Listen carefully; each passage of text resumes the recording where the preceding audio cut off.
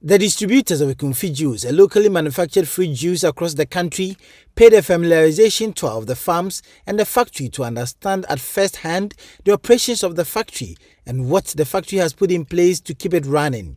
There were rumors about a week ago that the factory had shut down its operations because the quantity of the product supplied had gone down. The rumors were subsequently discounted by management. Following that, the distributors of the company's product undertook a tour of the facility to ascertain the true picture of the company's standings. The management of the factory took the distributors and the Agri Development Bank officials to their 5,000-acre pineapple plantation and to the factory sites. So far, I should say this is very impressive. We've seen most of the sites and looking at what they have done. If it should mature, I believe we'll be able to get enough products to supply to the Ghanaian market. And I believe going forward, more people should be encouraged to invest in the production of the pineapple. I'm very impressed. I'm very impressed. We are the distributors, and actually we have not been here before. We didn't know they have this huge farm behind the factory doing the production. But today that I've come to see what they are doing, I'm very impressed with what's going on here. You see, we had some juices on the market already. So when we brought this in, we're like, these ones are pure juice. They were like pure juice, and the way they were packed, the size was good enough for children to take to school.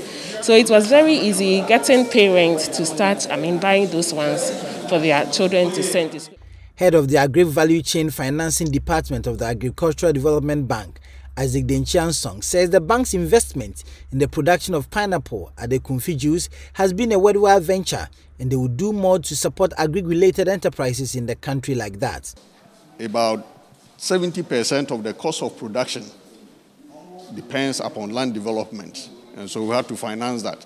We also considered financing irrigation for them, and that is why you saw that dam being constructed. We decided to finance about 1,560 acres of the farm, but the farm manager is so good that he has even gone beyond our targeted financing.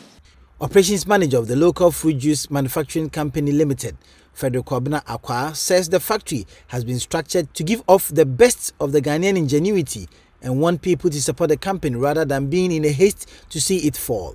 This is your company. In fact, most of you here have been here from the beginning. I'm sure you wish us so well, but there are certain protocols we would want you to follow. For example, I'm in Accra in a meeting, and somebody calls me that, I'm in your factory, I want you to open for me to go. I don't know where this one works, except for our factory. When somebody comes and say, open the gate for me to go inside to video. Otherwise, because I've heard that you are not working. So if you are not opening, then it means you are not working. But this is food industry. I wonder how you go to a food industry without prior appointment, without protocol, and then you just work. Even in this era of COVID.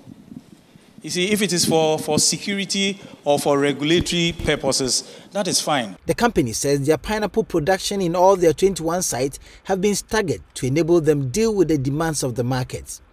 From the Ekumfi Juice factory, my name is Richard Kwejonya for Joy News.